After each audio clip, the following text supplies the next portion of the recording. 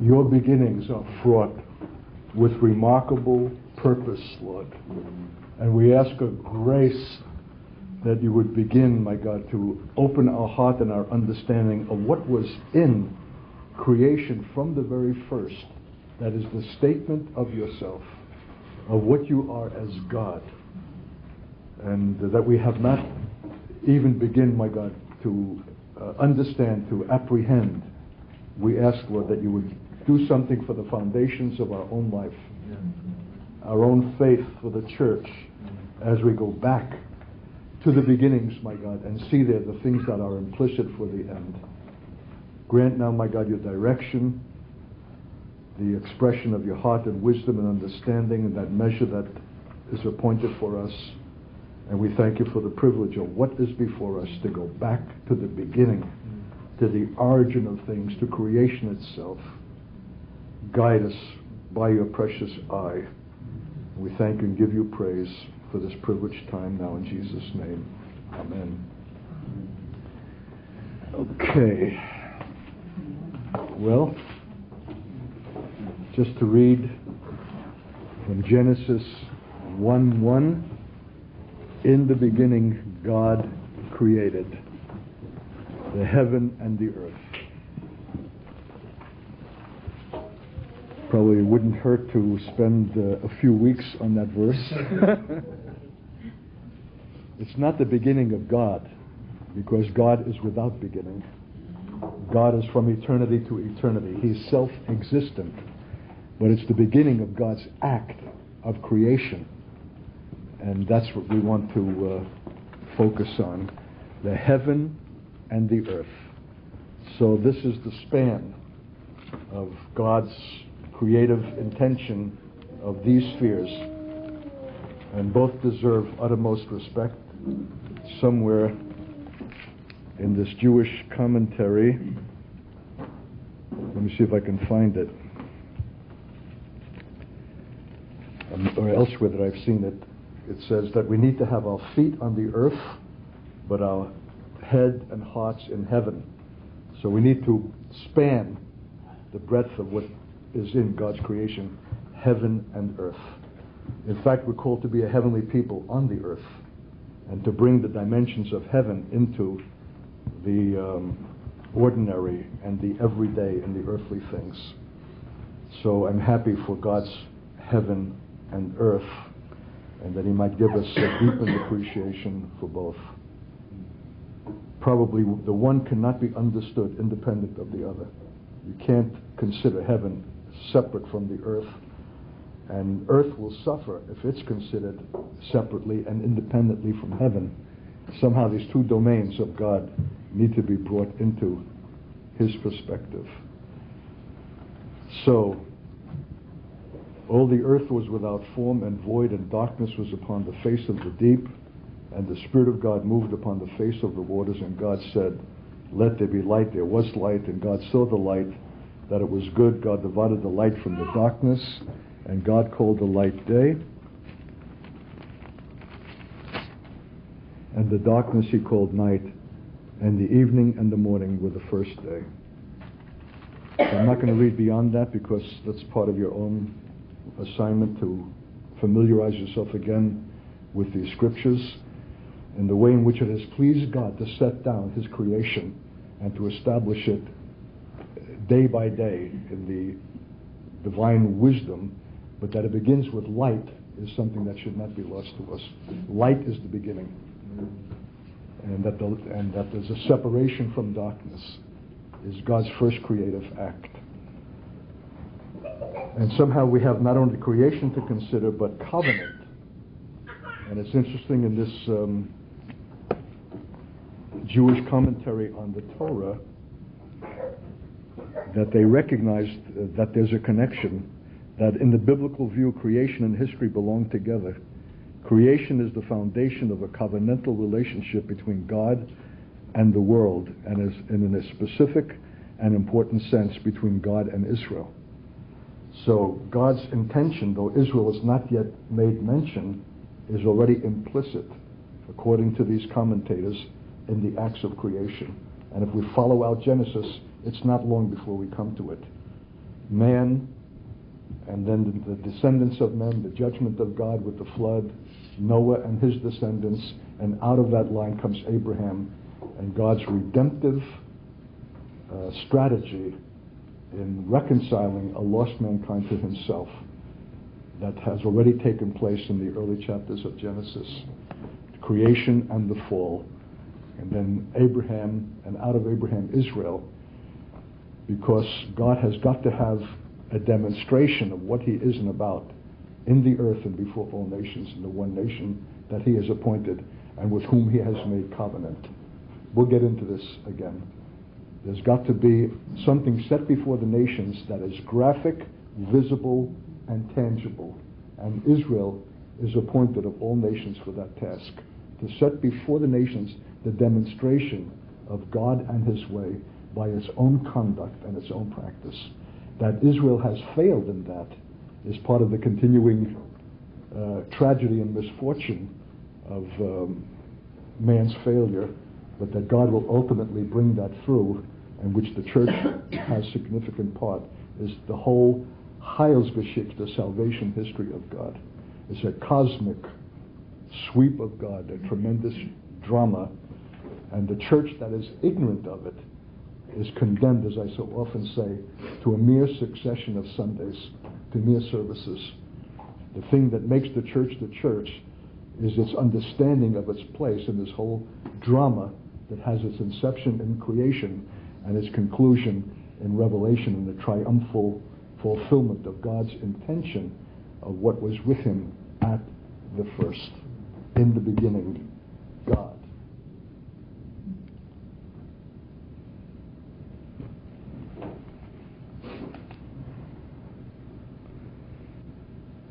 Here these commentators speak of the Bible as a Jewish book that through Abraham and his descendants the realization of God's plan for humanity will be hastened and in fact be made possible altogether.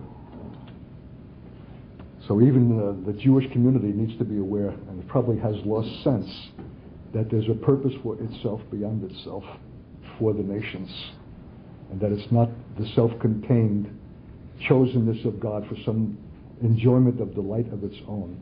It's there for a purpose for the nations. And maybe part of the church's function is to instruct Israel about its own meaning, because it has been lost to it in its lostness. But here, in this commentary, the reference is touched that from the beginning, this whole Genesis and the coming forth into Abraham has to do with God's plan for humanity, all nations, for the redemption of his creation. Okay. I don't know where to turn. I've got so many possibilities before me.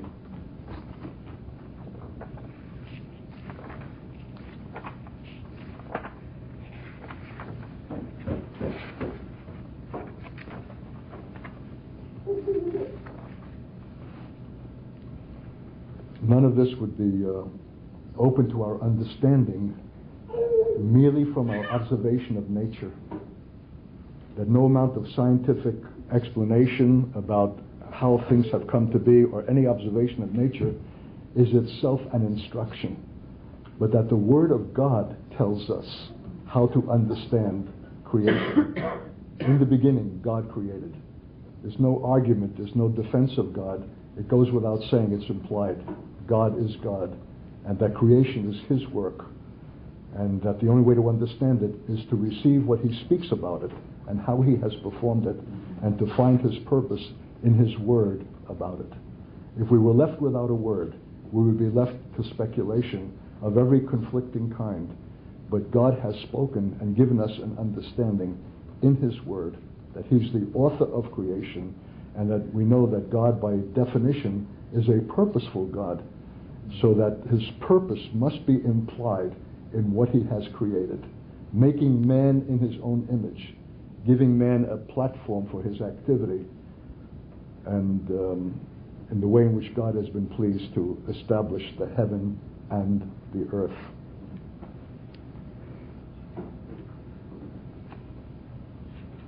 Karl Barth, B-A-R-T-H, some commentators say he's a giant, a theological giant of the kind that should be equated with Luther, with Calvin, St. Augustine. There have been certain giants of the faith in the history of the faith to whom much grace has been given in breadth of understanding and in communicating to the church valuable insight. Karl Barth is considered a 20th century giant, and though his fame is kind of dissipating today, I greatly esteem this man.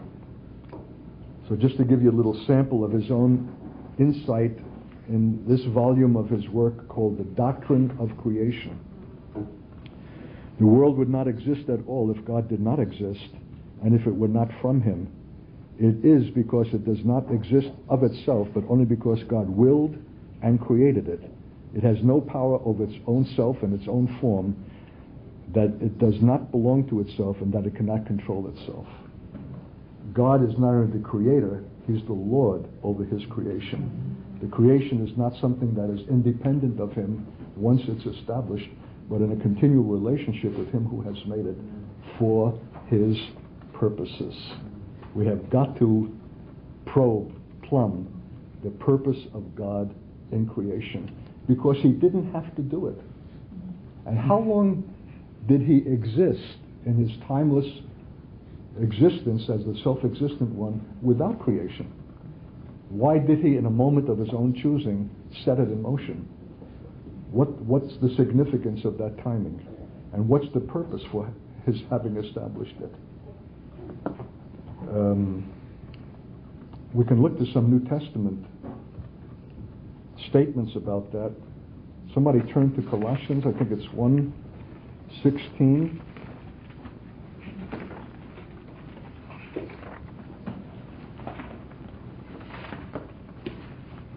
Somebody turn to Romans 1:17.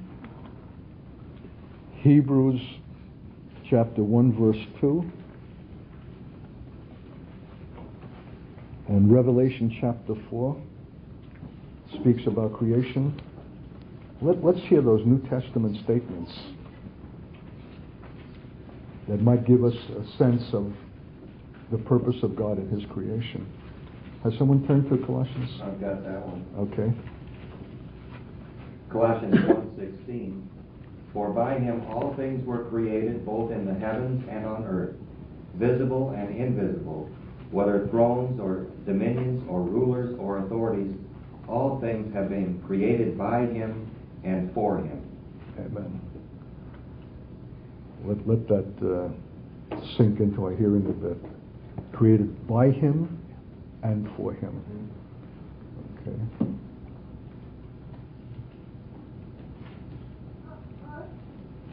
Who has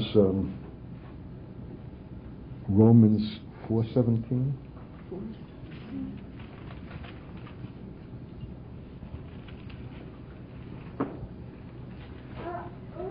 As it is written, I have made you the father of many nations, in the sight of God in whom he believed.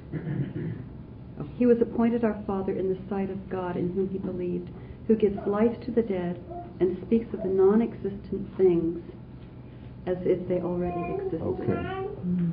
The point of that verse is the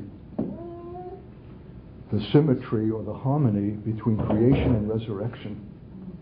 You can almost sense as you read creation of God out of the darkness and out of the chaos bringing forth something is not unlike the resurrection of Jesus from the dead. And that this reference, the God who made those things to be which were not,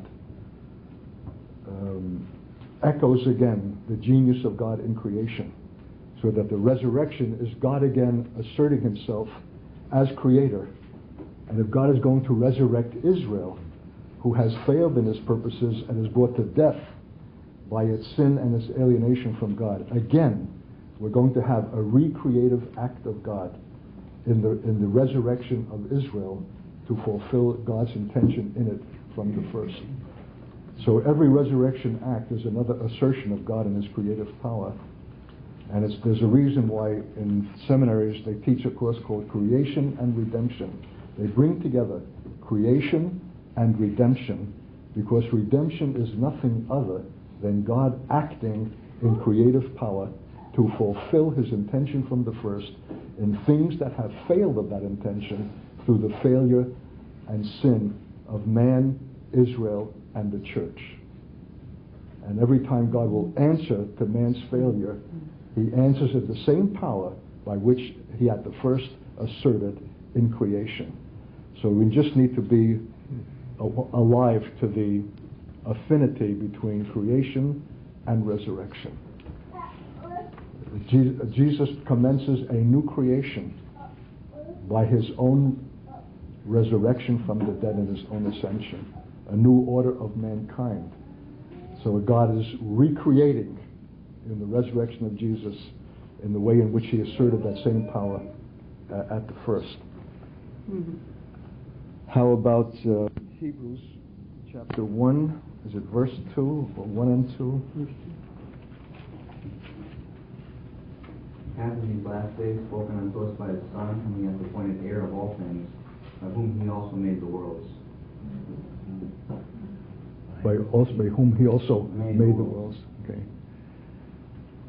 There's another verse, maybe someone knows it, about all things were made by him and for him. I just thought of it. It's Yeah. the last verse. Is that John? Romans 11, and it fit in your last. Go ahead. You want to read that? Romans 11:36. For from him and through him and to him are all things. Mm-hmm. To him be glory forever. Amen. Is it Revelations 4 that speaks about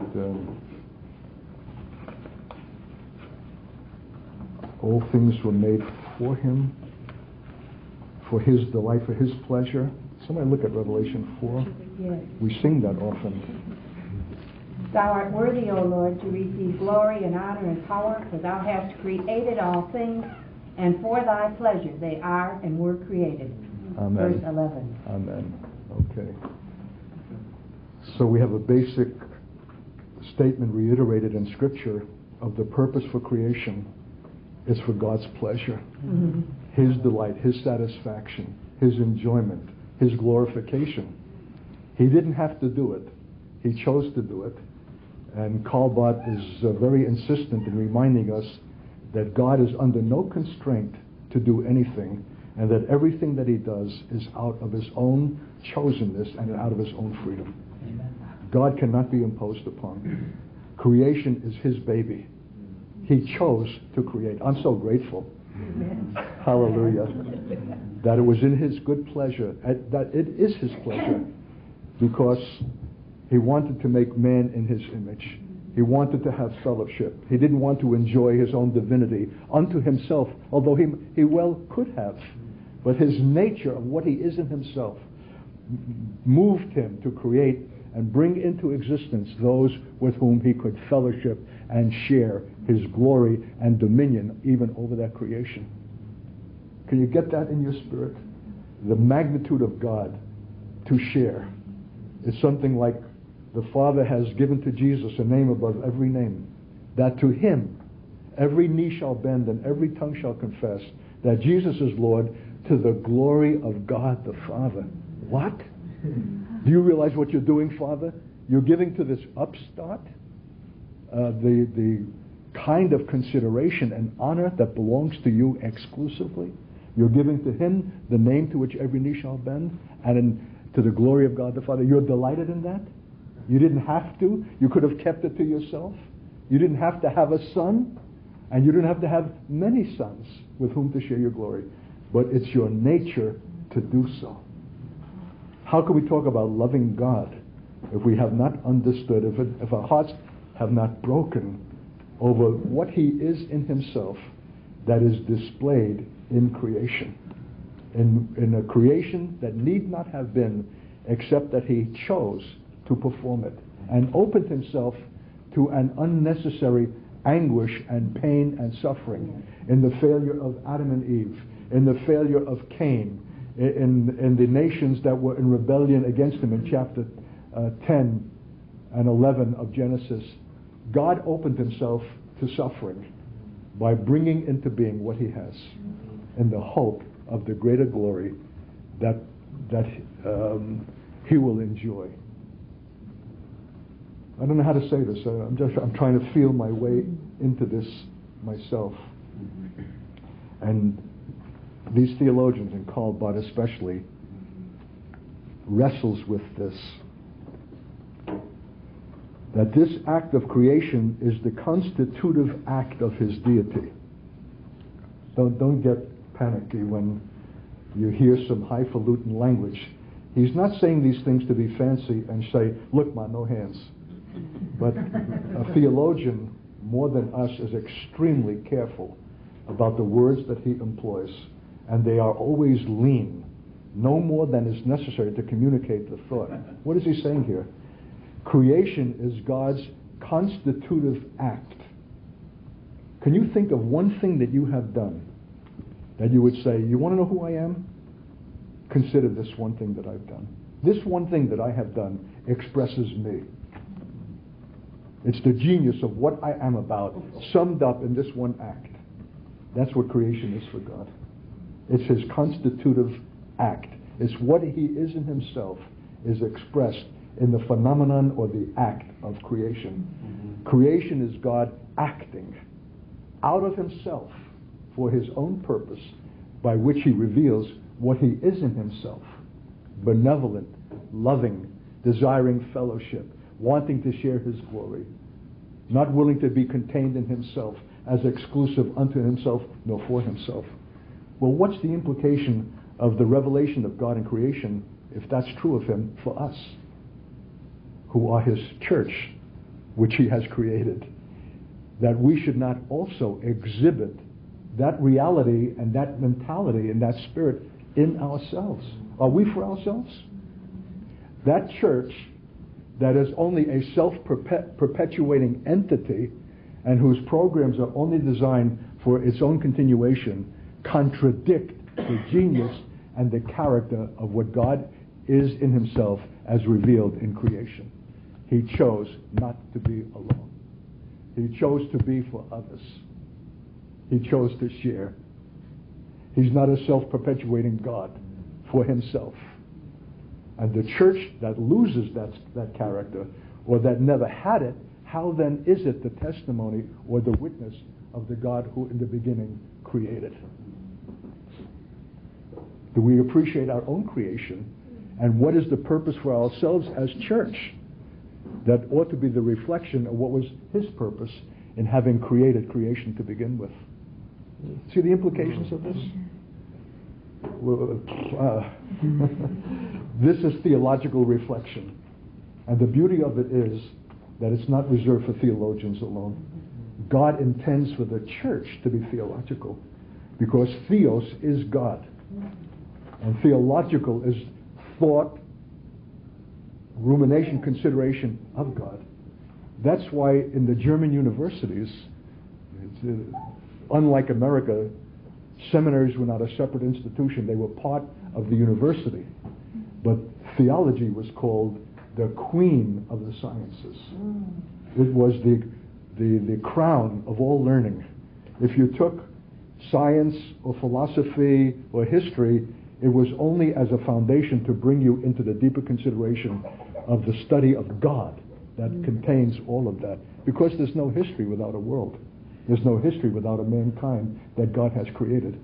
So the Germans rightly understood that theology is the queen of all consideration. And it needs to be our understanding also. Can you imagine a church that's bored? A church that's predictable? A church that's listless? That has to find some novelty to entertain its congregants when it has the breadth of all this given by God for its consideration and to grow thereby. Thank you, Lord. So,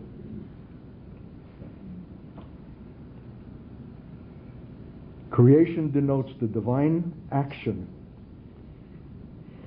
in the eternal begetting of the Son by the Father, because it's through the Son that creation is made. He is the Creator, and therefore only in the inner life of God himself.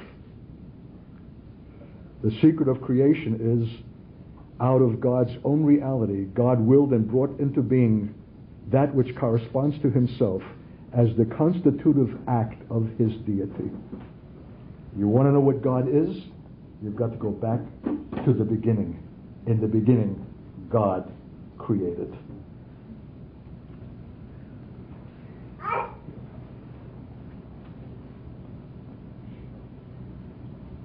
So this creation also indicates a relationship between God and the world, and one in which God enjoys an absolute superiority and a lordship on the one hand and the dependence of creation on the other.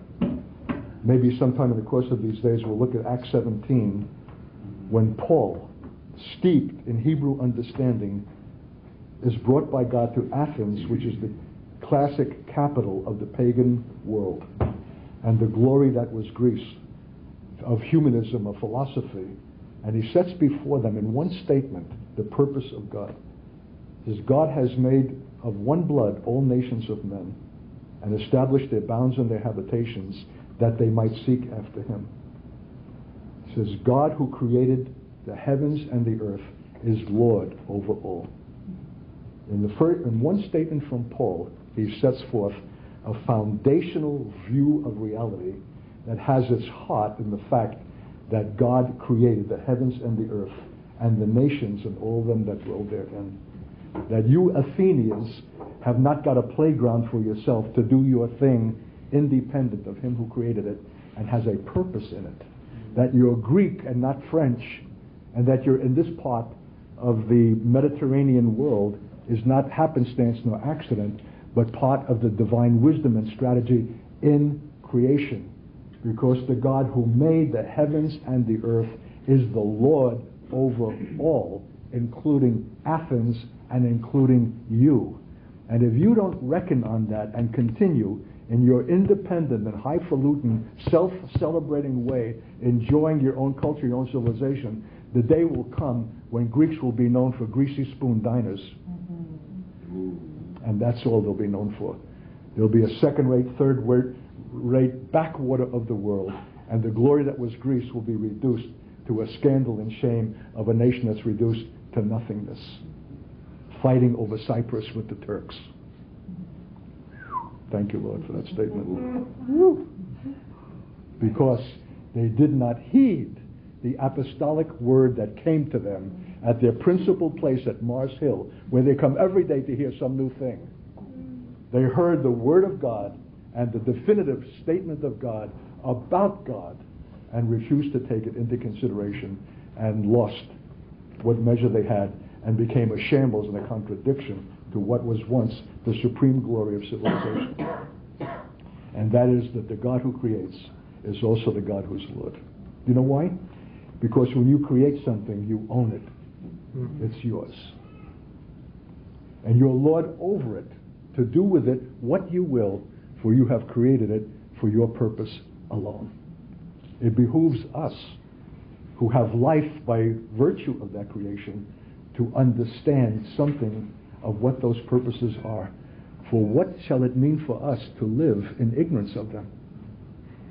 If he's Lord over his creation, and we have the privilege of life because of it, what is our purpose in that creation? And how shall we go about making our decisions and calling our shots and living our lives in a reckless indifference to the underlying and great purposes of God in having established the creation of which we have our being? And I would say that the great tragedy that permeates the earth and Russia, as we spoke in the prayer time, has come out of a willful ignorance and a rejection of not wanting to know what the purpose of God is, lest we find ourselves in conflict with it or having to surrender our petty purposes in an acknowledgement of his greater purpose. Purpose is a key.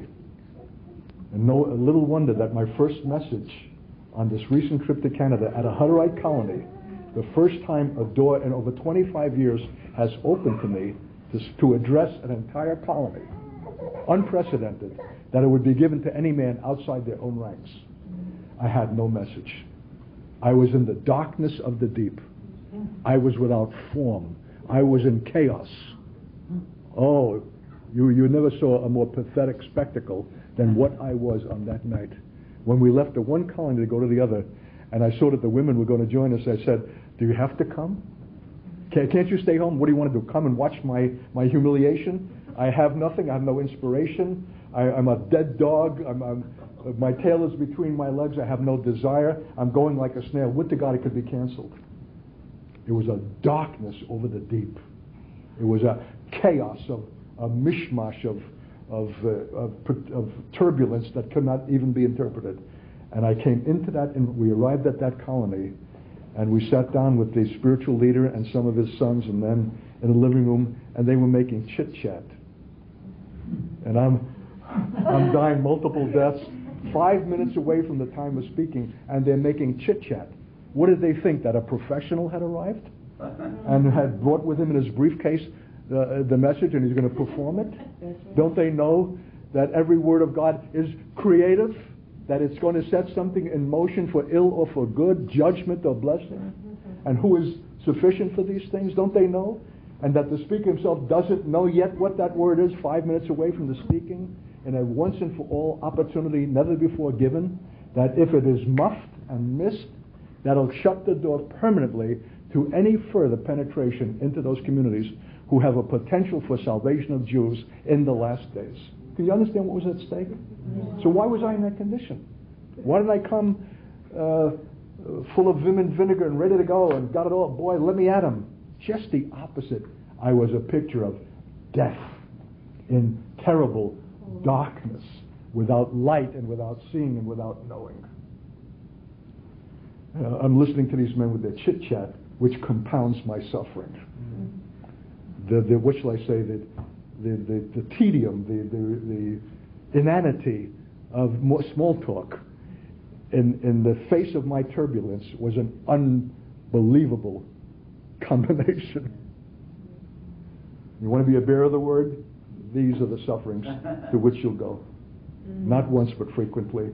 And all the more when something of great moment is at stake. And so I said, don't you guys ever pray? You know, we're going into a meeting of an unprecedented kind. Don't you ever pray? They hadn't thought about it. And only one young man, probably the only one born again in the room, beside myself, deigned to pray. And then I said to this brother, the leader, I said, do you have a place where I can just have a few moments alone with the Lord? He shut me in his office, and I went down on my knees. Should have gone down on my face. I cried out, Lord, look at the pathetic condition that I'm in, moments away from a life and death situation, and I have not a word. What's the word, Lord? And the word was purpose. That's the one word, purpose. And I came before that congregation. Oh, I wish I could describe it. It would have taken the wind out of your sails. The children were in the front. How can they hear a man like me? And behind them, their parents with their arms over them, looking with that kind of look. Like my first words to them were like, I feel like I've come from another planet. I mean, there's just no correspondence between us. There's no way that you can conceivably understand anything that I could say. We're just from remote, ends of the earth. That's the way I was impacted by looking at their faces. That's why God says, don't look at their faces. And then I opened my mouth in that terrible death and began to speak a purpose. And the Lord quickened the remembrance of a line from that American philosopher poet Thoreau. I think it's David Thoreau, who wrote a book called Walden Pond in about the 1850s, something like that, in which he said, all men live lives of quiet desperation. And my message to them was, God combining the word purpose and the remembrance of Thoreau, that except you have consciously and willfully sought the Lord to understand his purposes and have taken them to your own heart to live them out, your life is a life of quiet desperation. No matter how much occupied you are with your Hutterite tasks, and they are a very industrious, productive people, in the midst of all of that, if you're not consciously living for the purpose of God, your life is a life of quiet desperation. And that was the word of the Lord. And I watched their faces visibly change as that word continued to go forth, as like God hammering on the dead doors of their life and awakening something. And when I finished, they sang a couple of choruses. The last chorus was "Just as You Are." You know, come. I said to this brother Jake, I said, should I give an invitation? I had sat down. He said, no. He said, no one will respond. What he was saying was, we don't give invitations. It's never been done. I said, okay. I continued to wait. I said, well, shall I just go and conclude the service in prayer? Yeah. So I went back to the microphone, and what a microphone. I think it was more like a washboard. I never heard sound more choked and stultifying than out of that inadequate piece of technology. Huh? Stammering lips. Stammering lips. Oh, I don't know how anybody could hear through it. And so I just concluded with prayer, and I said, if anyone has any need for prayer or any thought that wants to come up, we're available as the service closes. I closed the service, and a sea of people came up. John Mandel, who was videotaping the service, he said I could kick myself for having put my camera away and missed that sight of these people all around you, Art, as you sat in a chair and they were on their knees on the floor, looking up at you, waiting for a word, waiting for prayer, waiting. Something had broken. Life had come. So a creative word out of death. And now I'm hearing from these Hutterites who have heard of that I'm being called a false prophet for having given an invitation that it's a no-no, that you don't. So you can believe that if anything is born of God, it's going to receive a counteraction against it. Brother. This is not just a once and for all. Everything that has to do with creation initially must in some measure accompany every creative act of God. And I just gave you an example of one. If you had the patience, there were two other occasions in those days exactly like that. In the 10, 12 days in Canada where something was birthed out of the same kind of death, the sense of futility, despair, hopelessness, and darkness.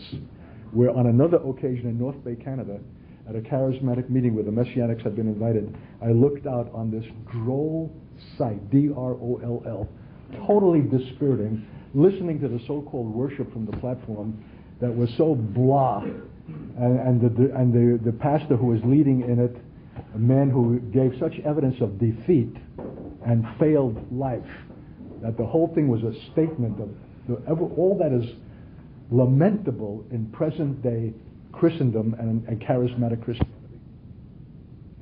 And I'm looking at these faces and their condition. They all looked like high school dropouts. I'm a high school dropout myself. But what I'm saying is they looked like people who are dull, incapable of being reached, and somehow satisfied with this blah kind of thing that was going on. And how am I going to address that? And my first words were, I said, I can't recall another occasion where I had been provoked to Jewish snobbery as I am tonight. Because I've been looking down my Jewish nose at your reprehensible Gentile dullness. And before I could get that statement out of my mouth, the Lord took over. He took over. Out of that, I was expressing my despair of any hope of communication, and that the only thing you've done for me is awaken me to being a Jewish snob. And before I could get that statement out, the Lord, and I would to God you could have been there. I had a freedom. I was moving. I don't know that my feet were on the ground. I was from one side of the room to the other. And I watched the faces they were awakening from their death. And when I finished, I could not believe it was the same congregation with which I had begun. Something had taken place of a creative kind that made all things new and had brought them into the purposes of God. Because North Bay is at a lake and river system that if you follow it long enough, it'll bring you into the Great Lakes from the most northernmost locations of Canada through North Bay in smallest craft all the way into the Great Lakes and to Duluth, 150 miles from us, and to us, and from us, God knows where. God will be bringing Jews one day, because a word came forth in North Bay, Canada, to an unsuspecting audience that had no sense of God's purpose in the mystery of Israel, to embrace it in one hearing by the creative word of God that had come into their death through death. So it behooves us to understand the anatomy of creation. If God had to bring forth out of darkness and out of chaos by the operation of His Spirit. To begin with, what shall it be at any occasion when God is again creative? And what is the work of God if it is not that? And what are we performing if we're just bringing messages or predictable things that is not the creative work of God in the given moment according to His wisdom, which includes today at this table? That's the picture. That's why if there was any way that I could have been kept from this table, I would have grasped at it. I came like the proverbial snail. I don't want to begin. How do you begin to consider the awesome dimensions of creation? Of all of the books, where'd I turn, Lord? So there's always some resonance of a darkness over the deep, especially if it's got to do with the deep. Let's look at that. That's a statement there, really. Verse 2. Did you hear what he just said? No. Especially, how did he just say If it has to do with the deep. Yeah, I mean, that was Yeah. a deep statement. And if it has not to do with the deep, we ought not to have anything to do with it. He's not called us to surface phenomena or triviality. And to that, I'll turn to Gerhard von Rad and his commentary on Genesis. Great Old Testament scholar. Statement is that God is the Lord of the world, but not only in the sense that He subjected a pre-existing chaos to His ordering will. So He sees creation as coming out of some pre-existing chaos. And this is a contradiction and a paradox.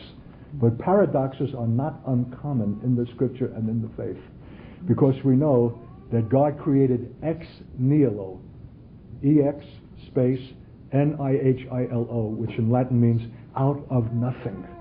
In other words, God has no dependency. He does not require raw material. He Himself creates from nothing the whole thing, that's to be Lord over all, and that He owes nothing to anything that precedes Him to draw from it in order to create.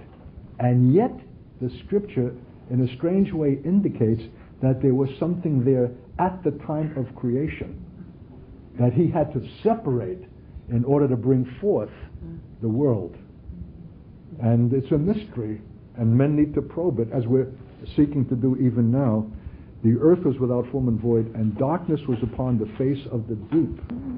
You can look in your version with me from 45 verse 7. I form the light and create darkness. I make peace, national well-being. Moral evil proceeds from the will of men, but physical evil proceeds from the will of God. And I create physical evil, calamity. I am the Lord who does all these things. Verse 8, let fall in showers, you heavens from above, and let the skies rain down righteousness, the pure spiritual heavenly life, possibilities that have their foundation in the holy being of God. Let the earth open and let them, skies and earth, sprout forth salvation. Let the righteousness germinate and spring up as plants do together. I, the Lord, have created it. Woe to him who strives with his maker. I don't know if you've noticed how frequently in the Psalms and especially in Isaiah, God reminds Israel that He is the Creator and the maker of Israel itself. He's created not only creation, He's created Israel. And somehow it's critical for Israel's understanding of God to reckon on God as being the Creator. It says in verse 15, and here's Israel's statement, truly you are a God who hides yourself, O God of Israel, the Savior. Verse 17, but Israel shall be saved by the Lord with an everlasting salvation. You shall not put to shame or confound to all eternity. For thus says the Lord, who created the heavens, and God Himself, who formed the earth and made it, who established it and created it, not a worthless waste. He formed it to be inhabited. I am the Lord, and there is no one else. So there's a remarkable conjunction, God reasserting Himself as Creator, and also Israel's deliverer, Israel's Savior, because it's going to take God in His creative power to establish that restoration. Here's a little footnote to that statement about the reiteration of God as creator in the scriptures pertaining to Israel. In this Jewish commentary on Genesis, Isaiah describes God's creation of Israel in the same terms that Genesis uses in describing the creation of the world. If there's going to be any hope for Israel, that they can believe that out of their desolation and destruction will come a fulfillment, it'll be because they recognize the power of God who created the earth in the beginning is also the God who's going to recreate them. The same terms that Genesis uses in describing creation of the world, Isaiah uses in describing the recreation of Israel. Okay.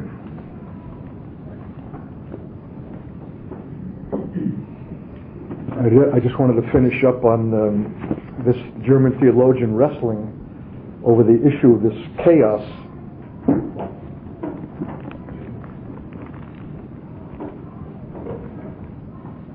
So this verse speaks not only of a reality that once existed in a primeval period, but also of a possibility that always exists.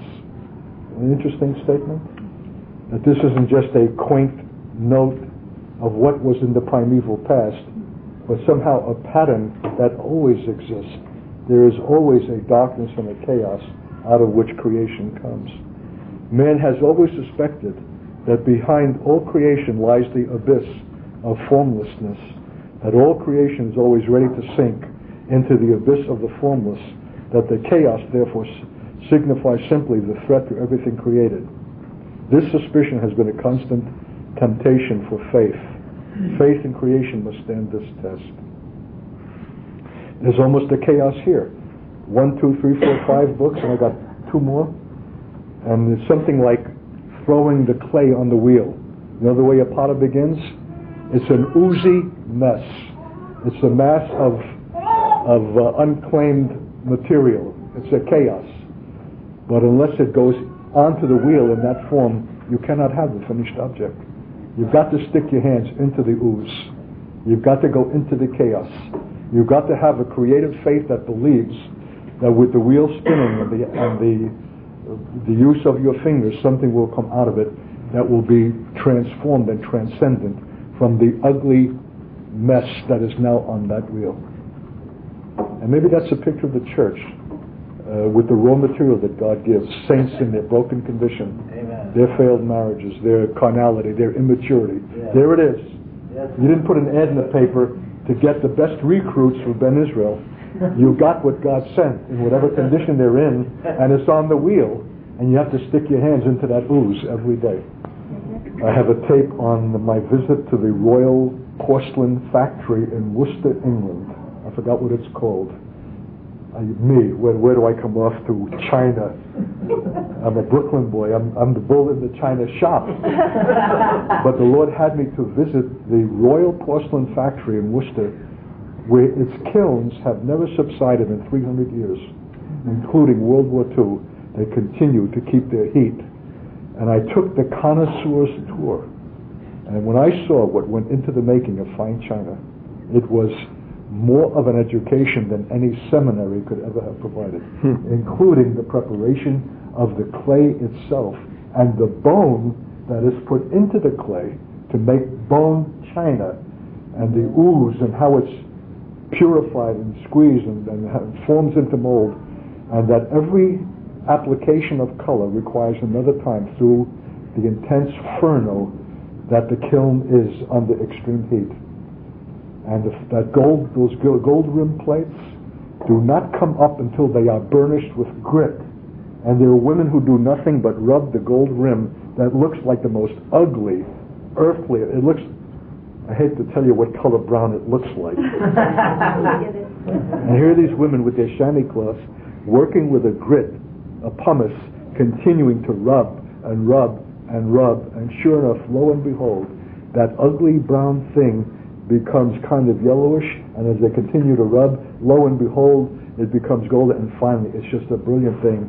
And that brilliant gold trim endures for the life of the plate itself.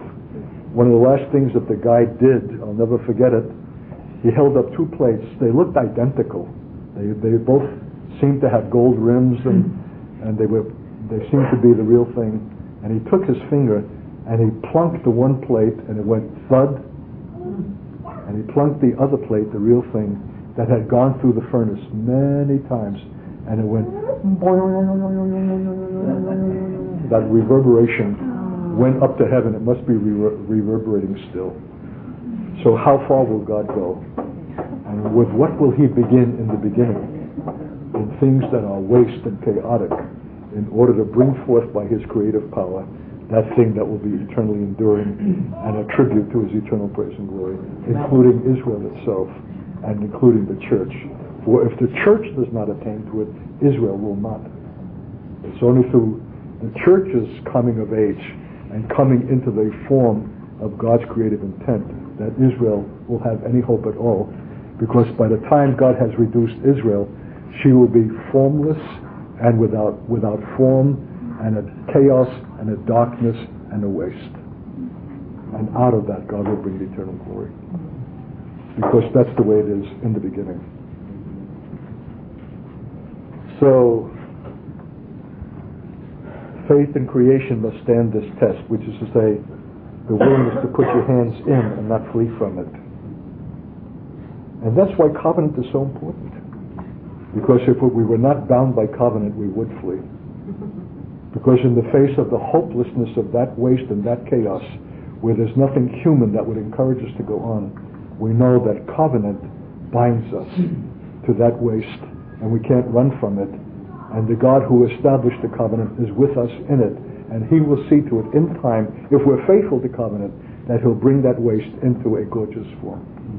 Not just the restoration of the marriage, that it could be where it once was, but into some new and creative dimension that it had never attained, and would never have attained except that we first allowed it to be reduced to formlessness and chaos, and yet believed and did not flee from it, because we're bound and joined to it by covenant.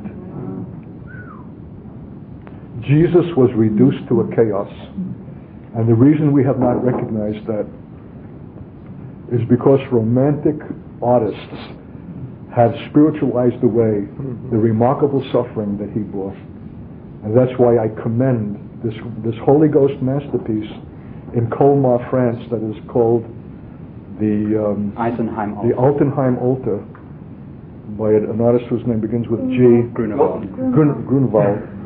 that shows Jesus on the cross, where you have to rub your eyes and say, is that a man or is that an animal? You never saw a more distorted, grotesque of a man than the crucified Christ in that painting. It's a Holy Ghost genius. It shows a gnarled form. His jaw is open in death. His lips are white. The saliva is dried up. His face is flecked with blood. His body is full of the impediment from the whippings. His feet are gnarled. You never saw an ugly. He was without beauty that any man should desire him. He was without form. He was reduced to a chaos. Isn't that exactly the point? That out of that chaos, the God who was in the beginning brought forth this resplendent Son, who will be the eternal praise to his glory. The scripture in Revelation speaks of the Lamb slain from the foundations of the world. What does that imply? That even with creation, God knew that such a sacrifice would be required, and that it was implicit in his creation from the beginning that in fact the one who was to be slain was himself the creation and the creator. The world was made by him, and there was nothing made that was not made by him. So that Jesus himself, in being creator and setting in motion what would be a tragic failure and would require his death, knew it from the beginning. He was willing for the suffering of his own formlessness and being made a grotesque and a waste and a desolation from creation itself. Now, what does that say about God? That he knew that with creation it was not going to be a picnic. That this wasn't a little casual enjoyment of an artist taking a dab at something, but something would be required in this creation by the very necessity of it that would make his suffering implicit from its foundation. So we'll come back to this again. But what a revelation of God. That creation is not some kind of top of his head thought of the moment.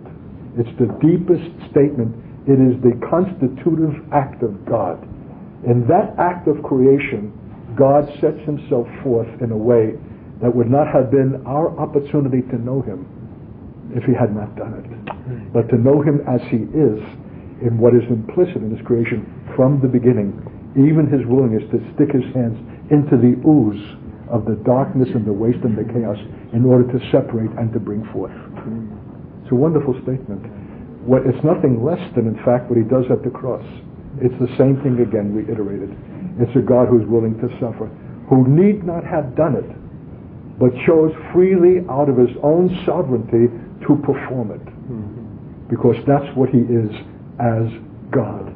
And if that's what he is as God, in the willingness to embrace that suffering and that anguish that continues for him still, as he listens to the blasphemous rejection of himself that goes forth from all over the face of the earth today, from what he has created in his image, and watches that image being perverted and destroyed through homosexuality, through drugs, men being made bestial, worse than animals. Yet he bears it, and he knew it from the first, because he wanted fellowship with man, because he wanted to share his glory, because he's a God who gives of himself. He's the eternal sacrifice, always pouring out. And he seeks a bride who will also be slain. Well, we follow the Lord, and Israel itself will have its road to Calvary. So if all this is true, can you think of the significance of the advent of evolution through Darwin? What that meant when that struck the civilized Christian world at the end of the 19th century and the commencement of the 20th? The brilliant concept of evolution and science as an explanation for the world and for creation as being accidental, as having evolutionary forms, and that all life that we know it had its origin in this and came successively through a process of selection. It's the most tantalizing, beguiling, tempting, give me a word. It's an affront and a seduction for the human mind. To think in terms like that completely, in every point in particular, repudiate the explanation of creation given in Scripture about God as God.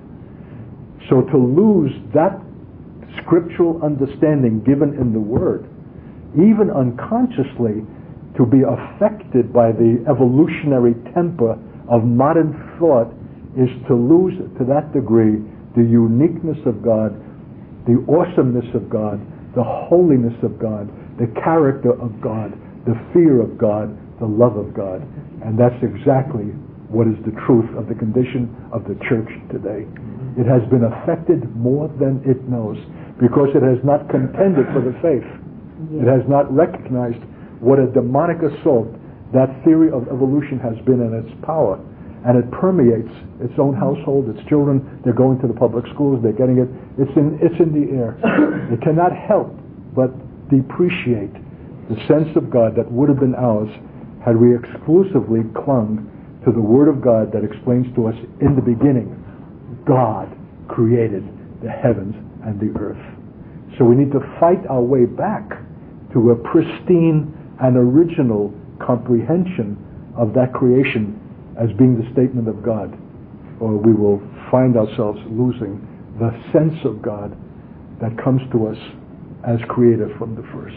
And if I had the ability and the skill and the knowledge to show you the connection between evolution and racism, that if there are higher forms and that the weaker forms have subsided, that there's such a thing then as a master race, as an Aryan race is the pinnacle of the evolutionary process. And the thing that is competing with it and opposing it are these defunct racial groups like gypsies and Jews who have too great an inroad into German civilization and manhood and seek to corrupt it. And so the only answer for them is extermination, that the superior evolutionary form of man might be triumphant and have 1,000-year rule and reign under the Reich, the kingdom of death. So Hitler's racism is rooted in evolution. And so when we talk about death, it's more than we can understand at a glance.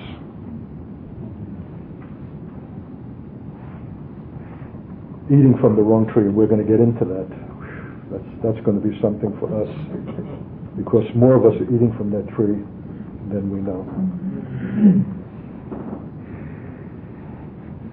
So we see here the thought, not so much between the poles of nothingness and creation as between the poles of chaos and cosmos. Can you follow a statement like that? Here's this German theologian saying that as we're looking at this text, and what is a theologian burrows into the text, it's not the way we read it and we go on, we've read our chapter for the day. He's wrestling with this. Where does this stuff come from? How could it be pre-existent creation if God alone is the creator? Why did God's creation have to come out of that? So he says what we see is not so much the choice between nothingness and creation, that there was nothing before God created, but more the scriptures indicate that it's really the issue of chaos and cosmos. Cosmos is the ordered universe. Chaos is formlessness and destruction. Those are the two poles and the two options. God for the one, the devil for the other. So that in very creation, God is coming in and asserting what he is in bringing an order by separating out from the chaos light, earth, the stars, the firmaments, and then man. It's God, we're on thin ground here. We're just being very tentative, speculative. Not enough is given us, only a clue, that it hints that there might have been some attempt of the evil one, this fallen and presumptuous angel, whose beauty beguiled him and deceived him, that he had some measure of power to attempt to mock God by imitating God and taking a stab at it himself. But what did he produce, if that's true? But those that reflected his nature, that is to say, cruel, violent, invested with great power, size, the kinds of values that are contrary to God, who chooses that which is weak, lowly, and humble. God shows himself in his choices and the devil in his. And now God comes. In the beginning is not God. God was forever. But in the beginning of creation, he enters something that evidently already was in some kind of a state, that perhaps God judged and reduced it to the chaos. And the existence of these prehistoric mammals, their bones, that whole archaeology, is that the word? Paleontology. Huh? Paleontology. Paleontology is the actual examination of the bones, has supported a view that, well, how could creation have been this recent when we have evidences of some forms of life that go back into primeval time? Well, the answer might be that is a pre-creation, a primeval existence, which God brought into judgment and reduced to waste, and then out of it brought forth the creation that we now occupy. Is one way to see it. But I don't see God rushing to make an explanation. He's allowing men to have enough rope to hang themselves, and they're seeking to find their own explanations from the tree of knowledge rather than from the Word. So let me get to this. The actual concern of this entire report of creation is to give prominence, form, and order to the creation out of chaos, which is the fundamental idea of separating. He separated darkness, light from the darkness, and that's something to dwell upon also. He separated Abraham out of Ur of the Chaldees. We are a separated people. Get ye out and be ye separate. Touch not the unclean thing. There's a principle of separation in the work of God from creation that continues even through this time. Not only we are separated people, but we need to be separated from our own carnality, the chaos of our own thought, if we're living too much from knowledge. See what I mean? So there's a process of separation that is at its heart what creation itself is. I just gave a little terse reply to something that was on my computer, some unsolicited email statement from a prophetess in the Caribbean, Jamaica, a long, windy statement of "Thus saith the Lord," blah, blah, blah, blah, when God said what God is saying to the prophet, all underlined and in bold letters. So I wrote back a little answer. I said, I'm sorry, but I'm not persuaded that this is God speaking, mainly because it is so verbose. There's too much wordage here, and God doesn't need to underline. What I know of God from His Word. Look at this. In the beginning, God created. That's all He says. He gives us the most threadbare, spare. He's very lean. When I see these voluble statements, I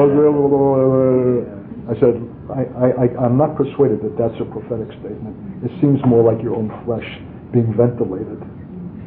And that if it is God, He only needs a few words to say what He has to say, and we'll know it. Well, it says in much speaking, there's always sin. So here's an inability of someone thinking themselves prophetic, addressing prophets who has not learned to separate. Maybe a true gift from their own carnality or their own necessity to be heard, to be seen, and to make a splash. You know what I mean? An unwillingness to be hidden, to be in the place of darkness, and to be without form until it pleases God to bring forth the true thing. One of the greatest reproaches that we had to face in the first years of this community is, what are you doing? What are you producing? You know, we couldn't answer. We were a mess. There was nothing coming out of us. We were a formless mess, waiting for God to. But we were being provoked. We should be doing something and performing something. You know what I mean? So there's an impatience in the church and an unwilling to suffer a process of being separated, which I suppose is always painful, and to be separated from ourselves, which is maybe a final separation, that the truth of what God has formed can come forth. Something like Moses in the cloud. Good. Yeah. The whole process of Moses, separated from Egypt, separated from being a prince, separated in a tending sheep for how many years, separated at the burning bush, separated at Sinai. The whole process of God's continuing perfecting of a saint. So the idea of creation by the Word preserves, first of all, the most radical, essential distinction between creator and creature. Creation cannot be even remotely considered an emanation from God. It is not somehow an overflow or reflection of His being. You know what he's saying here? Creation is not some kind of God coming out of the pores. That, you know, this is an emanation of God. No. It's a conscious, chosen act that commences with His Word. He spoke and said, "Let there be." The Spirit of God brooded over the deep. He saw it. He felt the agony, the anguish, the judgment of it. And He spoke to it and commanded and separated from it by His Word. It's not an accidental creation. It's not an overflow. It's not something that happens. It is rooted in the creative Word of God. And that's how we know of it, because He has given us the Word, that we should not speculate and go to the tree of knowledge and try to understand how all this came about. God said, "Let there be." So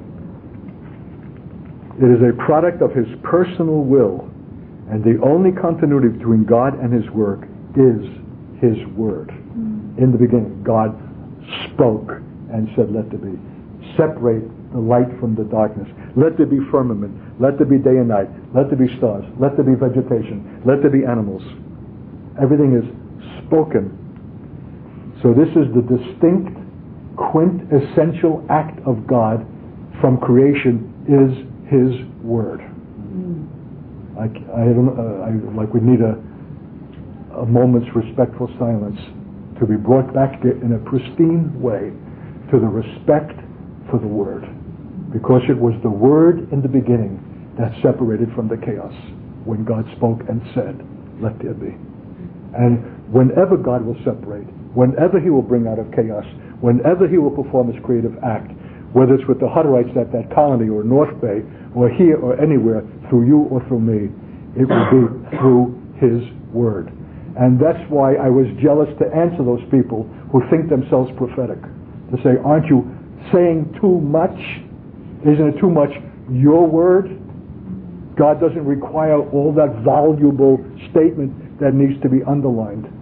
You who think that you're protecting the dignity of the prophetic office by your prophetic statement are in fact actually degrading it, because the prophetic office is the jealousy for the proclamation of the word of God that is God's word and not man's. You, by your profuse defense, elaboration, are actually demeaning both the prophetic office and making it less than what it should be by too many words. In a word, you have not the sufficient respect for the word. And when God is speaking, it does not take many to establish a creative act. In the beginning was the Word, it says in John, and the Word was with God, and the Word is God. It's the Word that is God's act as creator. And so not only must we come back to an awe and a respect and love and fear and admiration for what God has revealed in himself as a creator who has chosen freely to set the world into being and then give man to populate it, but that he has done so by his word. And once we will have that respect for the word, we ourselves will do less speaking. And when we will speak, it'll be far more significant. I keep telling people, don't talk to me, don't engage me in conversation when you pick me up at the airport and I'm being taken to the meeting. I don't want to be involved in babble. Yes, a lot of interesting things I can say. What do you think about this? I'm trying to keep my mouth shut and not lose the integrity and the density of the word by too much volubleness. I respect the word. It's chaste, it's lean, and I have already learned that if you allow your mouth to give off even good things before the time, when the real time comes for the creative word, it will be diffused and weakened. So we need to be guardians for the word. We need to respect the word, and we need to sustain in our prayer those who are called to be the bearers of the word. And among those, even beyond those who teach, is the prophetic word, which is invariably and always an event more than an instruction. So we need to guard those men and guard their utterance and guard their life and guard their integrity, because they are the object of the fiercest opposition of the powers of darkness, who would remove them, and in removing them, remove the creative word of the event that the world so desperately needs. Like the idea? In the beginning was the Word. In the beginning, God, through the Word, by the Spirit, over the deep. That's the way it was in the beginning. That's the way it will be at the end. That's the way it must always be. Here's a remarkable poetic statement, maybe just to conclude now, where he talks about darkness and the night. That God has allowed the night. He called it night and day. He separated the light from the darkness. He called it day, he called it night. And he allows night and he allows darkness. And you wonder why. Besides the fact that it shuts out things and gives us the opportunity for sleep and for rest, night consists in nothing more than that the darkness of chaos, which was eliminated, now limited to be sure by order, but that every night, when the created world of forms flows together in formlessness, chaos regains a certain power over what has been created. How many of us have had night struggles? Or strange dreams that haunt us that can't be interpreted? Most of my struggles are at night, in the realm of spirit, that somehow the Lord has allowed a residue of something at night and in darkness, maybe all the more that when light breaks forth in the dawn, we will be the greater appreciators of it. That there's a tension between darkness and light, night and day, that has to remain in the wisdom and the providence of God. He's not calling us to easy coasting, and it's all made. Here it is, it's all done. No, there's a continuing struggle. Creation is not yet completed. There are things set in motion that wait for the final provision that comes through the church itself, that can struggle through the night hours and anticipate the day, and that whose works will be done in light. And by the way, that's just as a piece of practical instruction that I'm surprised to find that most believers don't understand and practice, is my own practice before going to bed, as tired as I am, always to pray, Lord, I submit myself under your blood through the night hours. That's my morning prayer, to put myself under his blood from the commencement of the day, but also at the ending of the day, knowing that at night powers of darkness are in their element, and I don't want to be ravaged by them. That I'm under your blood and don't allow anything to come in to my night hours except through your oversight, your sovereignty. And no dreams and no harassments that the enemy would have a free field day in my unconscious sleep state to work his mischief, but only that measure of things that serve your redemptive purpose. You want to haunt me, you want to stir something to consciousness, you're allowing those things to be touched in symbolic dreams, but nothing more. So if you've not adopted that practice, I highly commend it, particularly as fathers and husbands, as priests in the home. We invoke the blood over our children, over our wives, over our whole household, that they would be protected through the night hours from the ravages of him who is the prince of darkness. And if we're in a place of the kind of responsibility that is mine in a fellowship, I pray that for the entire fellowship, that the blood be on every door, on every household, every head, through the night hours and then in the morning. So invoke the blood.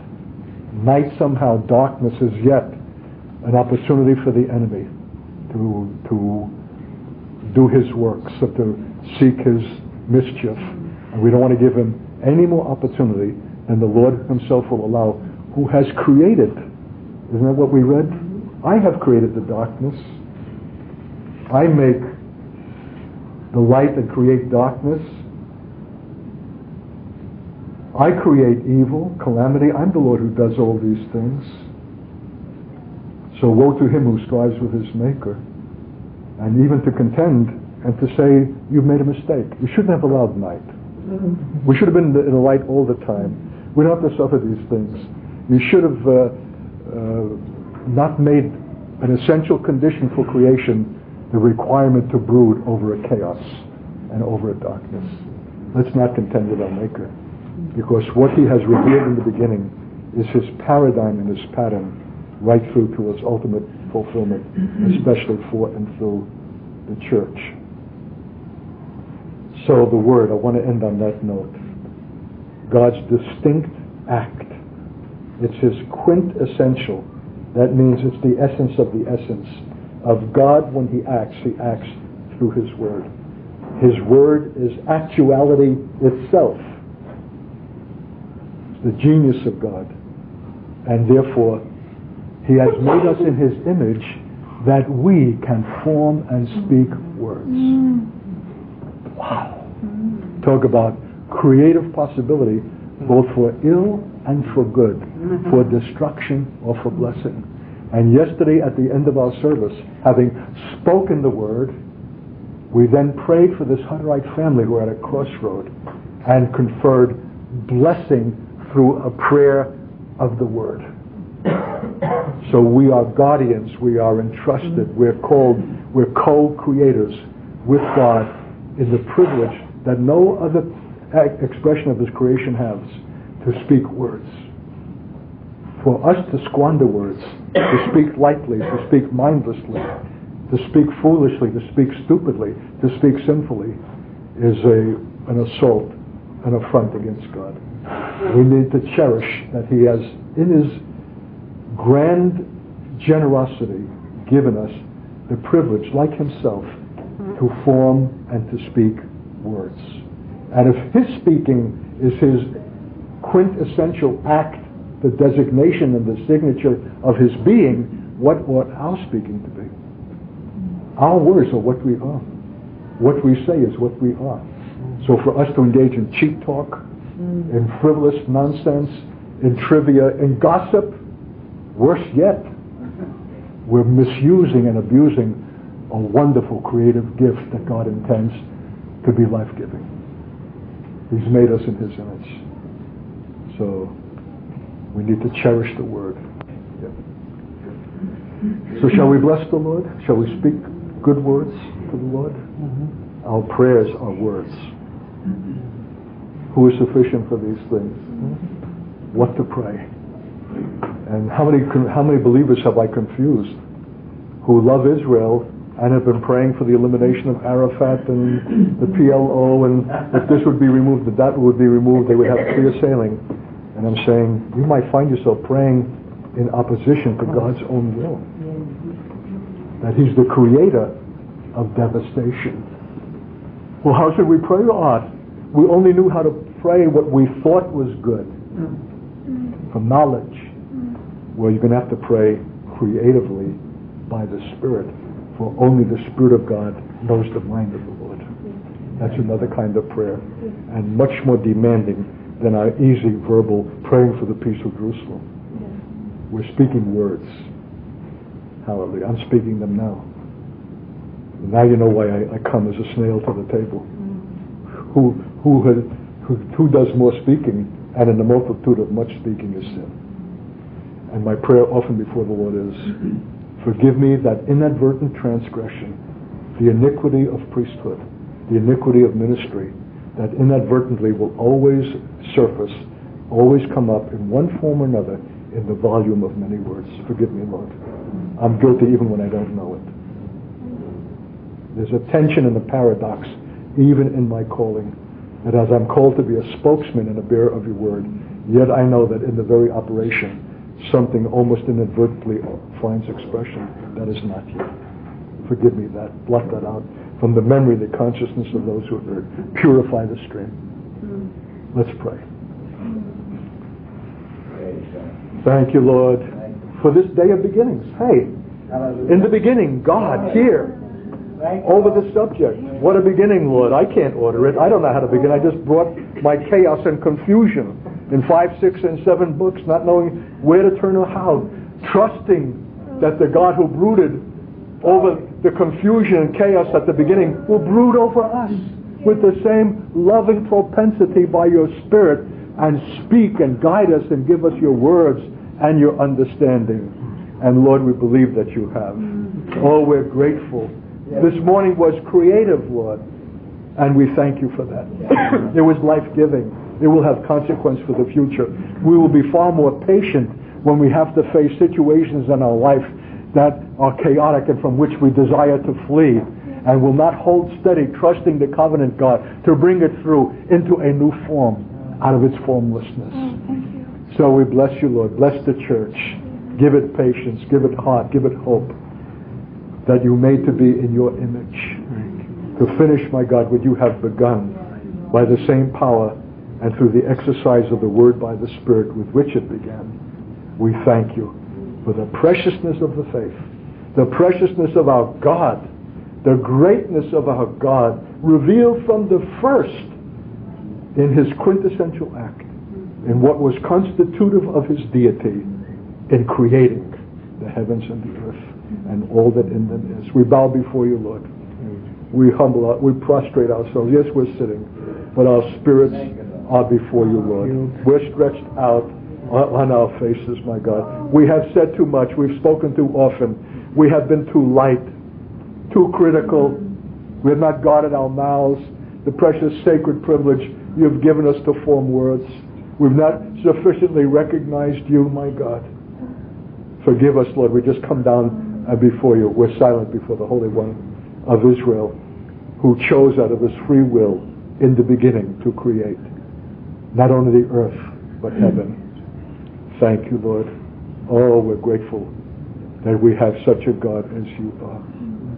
Bless your name forever.